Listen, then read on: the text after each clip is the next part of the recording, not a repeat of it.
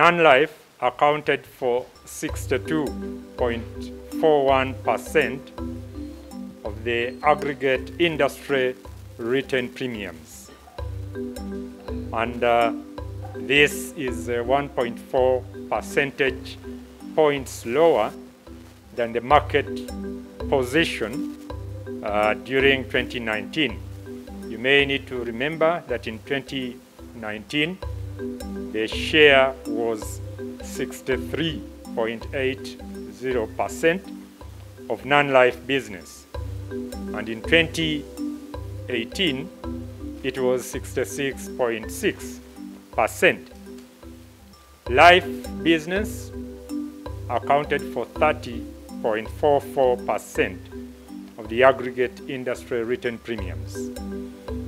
And this is compared to the 28.38% in 2019 and the 25.34% in 2018.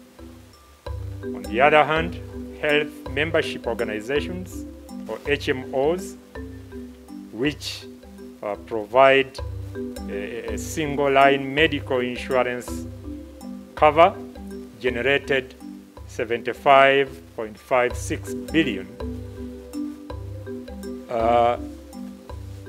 which reduced a little bit from the 76.11 billion in the year 2019. So there is a 0.72% decline for the HMOs. And you may need to also know that over the years, this has been performing in various ways.